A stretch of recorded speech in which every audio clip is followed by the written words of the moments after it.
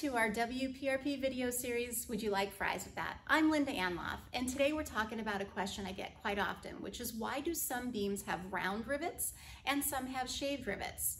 So at one time, most were all round rivets, and it's based upon the manufacturer. However, over time, manufacturers started to go to a more universal shaved pin because it fits more teardrop pallet rack brands. It's good though to know whether or not you are getting the right beams if you're trying to fit into an existing system. So if you have any questions on it, be sure to give us a call. Also, be sure to follow us on LinkedIn and be sure to like us on YouTube and leave a comment. We're happy to hear from you. That's your 60 seconds, and I'm Linda Anlauf.